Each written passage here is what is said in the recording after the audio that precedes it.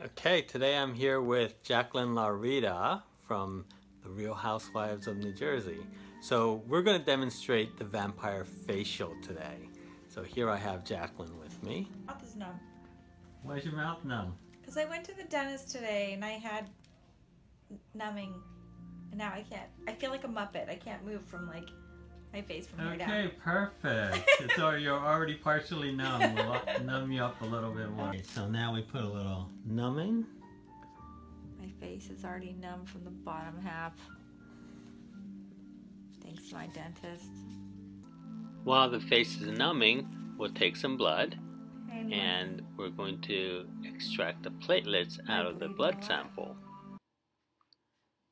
Here's a kit that we use to separate the platelets from the red blood cells and the plasma. This is a centrifuge that we're going to use to spin the blood, and when the blood is spun, you can see that the blood is separated between the plasma and the red blood cells. We take the plasma and remix the platelets into the plasma. And now we have a concentrated solution of platelet-rich plasma.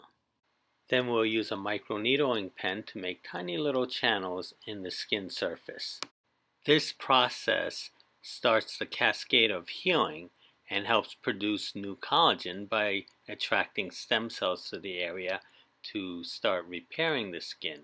Even though the damage we create on the skin is microscopic with the little needles, the body senses it has an injury and starts the repair process. I feel a little bit. So this is red for how long? 2 hours. Alright. That's it? So this doesn't go as deep as, say, like the Fraxel. No. It's different. Different though. Plus there's no heat involved. Okay, now you're nice and red from the nice needling, and that's from the numbing as well. Okay. And that's all going to go down. Now we're putting the PRP, and Nice. we can make it less bloody. The platelet-rich plasma. Yes, we can make it less bloody, but if we're putting it topically like this, we get a little bit of, we lose less of the growth factors if we leave a little blood in there, but it wipes off. Okay. So you're saying it's better to have it bloody or better not to have it bloody? So the clearer it is, so there's different ways of preparing the platelet-rich plasma. And when we're doing it like this, we like to leave a little bit of the red cells in there because it's going to wash off, right? But you'll get some extra growth factors. If we were going to inject it into a joint, we don't want as much red cells in there. We try to get rid of most of the red cells because we don't want that inflammation to occur inside a joint. But when we're doing skin rejuvenation, a little inflammation is good. It helps that collagen production. Okay. So can you just review one more time what this is doing for me? So what we did was we used the little needles to create very controlled trauma.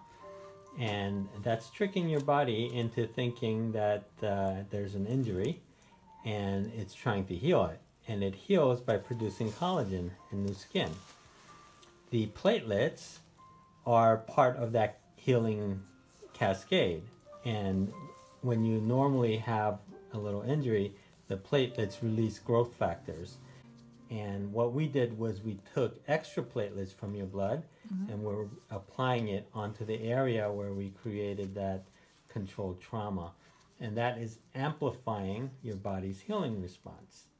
So we're going to get refined pores, improvement in the fine lines, improvement of pigmentation, and just a little extra glow to your skin. And it does take a couple weeks for you to see that.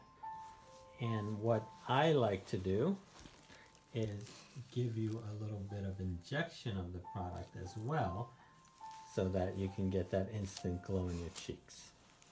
I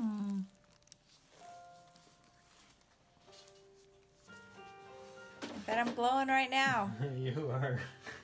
And we'll wipe some of this stuff. So why does off. it take a few weeks to see the results? Because The way that's it's how long healing? it takes for the collagen to come in. Right.